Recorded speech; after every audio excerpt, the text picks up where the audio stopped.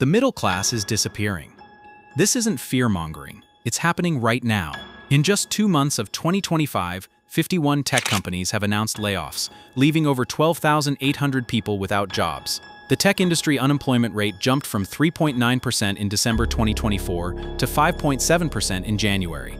These aren't blue-collar workers getting laid off. These are high-earning, suburban-living middle-class professionals who've been driving America's consumer economy. AI is the driving force behind this transformation. It's not just replacing manual labor anymore. It's massively disrupting white-collar work. Programmers, designers, analysts, translators, these once stable middle-class careers are being redefined by algorithms. Here's the key issue. Middle-class consumer spending accounts for 68.3% of America's GDP. When this group shrinks, who's going to support our entire economic system? How exactly is AI changing the job landscape? What kind of social division will this create? We'll start with the current wave of layoffs and track this tech revolution that's reshaping our social structure. In January 2025, Meta's CEO Mark Zuckerberg announced plans to cut about 5% of employees, roughly 3,600 people. His reasoning was direct. AI can now handle most of these employees' work.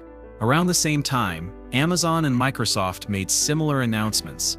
This wave of layoffs is completely different from before. In the past, companies laid people off because of shrinking business, cost pressures, or economic downturns. Now these tech giants are cutting jobs while their business is growing and profits are soaring. Take Amazon, for example. Their net profits grew over 200% in 2024. But employee wages only increased by 1.8%.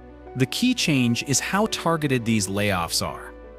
The chairman of Proya's parent company, Shanghai Java, directly announced in a group chat, legal department, 50% cuts. Customer service, 95% cuts.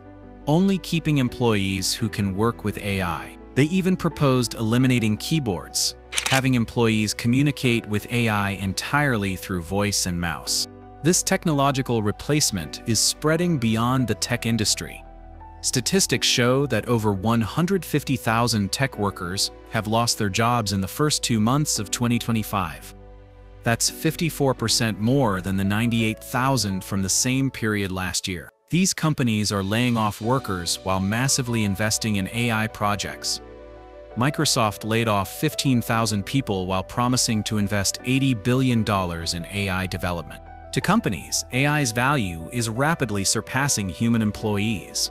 When an AI system can work 24/7, doesn't need vacation time, and won't demand raises, where's the advantage for human workers? The answer to this question directly determines which jobs will disappear and which skills still have value. A programmer with 10 years of experience needs 8 hours to write complex code. Now AI does it in 30 minutes with fewer errors. This isn't hypothetical, this is happening right now. Y Combinator revealed a shocking statistic. Among their latest batch of startups, 25% of companies have code bases that are 95% AI generated. This means a company that used to need 20 programmers might now only need 2 or 3 AI operators to maintain the same output. It's not just programmers getting hit. A UK Creators Union survey found that 1/3 of translators and 1/4 of illustrators have already lost work because of AI. Even creative industries can't escape. Traditional professional skills are losing value across the board. The education system can't keep up with the pace of change. 2024 data shows 44% of American college graduates work jobs that don't require a college degree. 52% of recent graduates reported salaries below $50,000 annually. Meanwhile, private university tuition averages $39,400 per year. Public universities cost $11,200. This mismatch isn't accidental.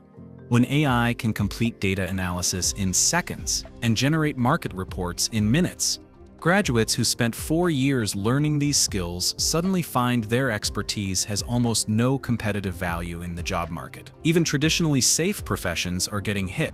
The World Economic Forum's 2025 report shows 41% of employers plan to reduce staff due to AI automation. This isn't just one industry's problem. It's a systemic change across the entire job market. Those professional skills that middle-class workers once took pride in are becoming historical baggage. When large numbers of skilled middle-class professionals discover their abilities are no longer needed by the market, their incomes inevitably drop. What impact will this individual income decline have on the entire economic system? The American economy follows a basic logic. The middle class earns money, then spends money on houses, cars, and lifestyle upgrades, driving overall economic growth. This group's consumer spending accounts for 68.3% of America's GDP, with 70% coming from middle-income households. This foundation is crumbling. In 1971, 61% of American adults lived in middle-income households. By 2016, that number dropped to 52%. Beijing University's Guanghua research team predicts AI's impact could reduce the middle-income group by another 22 million people. This isn't just numbers changing, it's the breaking of economic circulation.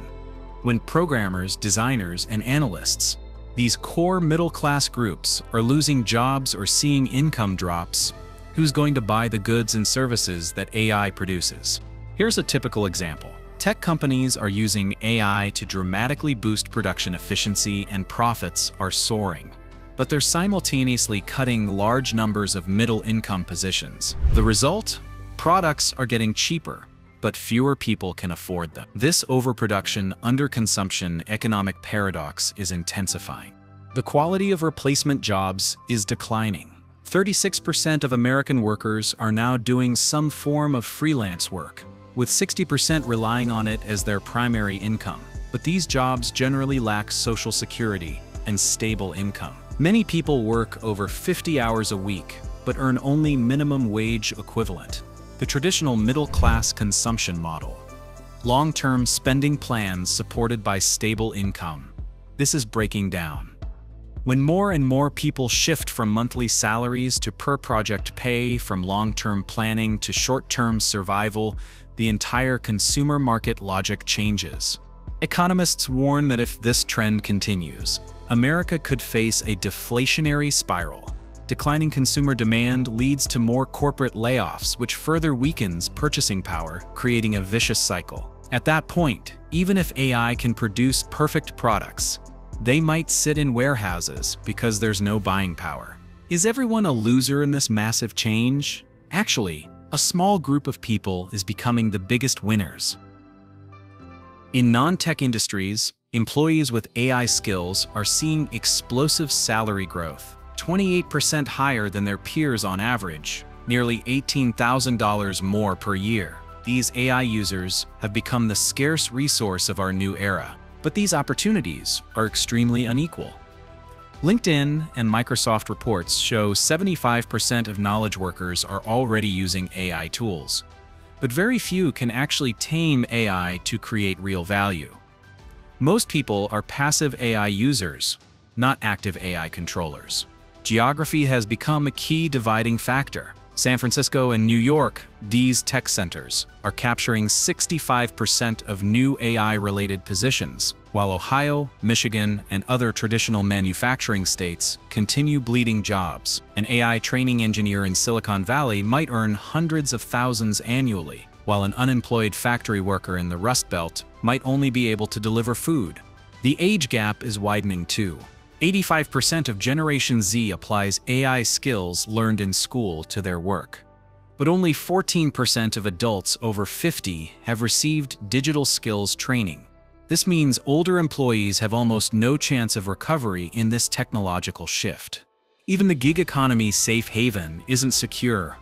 Uber, DoorDash, and other platforms are heavily investing in autonomous driving and delivery robot technology. Those who downgraded from middle-class to gig economy work might soon find even this option gone. This division is creating a dumbbell-shaped society. One end has a few elites controlling AI resources, earning hundreds of thousands annually. The other end has masses doing unstable work with minimal income. Traditional middle class is getting squeezed out. Even within AI training jobs, there's clear hierarchy. Entry-level trainers do data labeling for $35 per hour. Senior trainers design algorithm models for hundreds of thousands annually. The difference is whether they master the second skill, converting industry know-how into logic that AI can understand. Most traditional middle-class workers face a painful choice. Either break through upward, master AI skills to join the elite few, or adapt downward, accept lower income and working conditions. For most people, the first path is nearly impossible. The second path means completely abandoning middle-class life. Once this division forms, it's very hard to reverse. The barrier to AI skills is much higher than we imagine. It's not about learning to use ChatGPT to become an AI expert. It requires deep understanding of industry logic, knowing how to train AI, how to make AI generate real commercial value. This capability needs time to accumulate, resource investment, and trial and error opportunities. These conditions are exactly what unemployed middle-class workers lack most. The time window is rapidly closing. When more people realize the importance of AI skills, competition will intensify, learning costs will increase, and success probability will decrease. Those still waiting might soon find even downward adaptation opportunities are gone. Society is being reshuffled. The traditional education employment consumption cycle is breaking. New game rules are still being formed through trial and error. In this process, those few who can adapt quickly will reap enormous benefits, while most people might only accept a more unequal social reality. The ultimate question isn't whether AI will change the world, but in this change, which side are you prepared to stand on?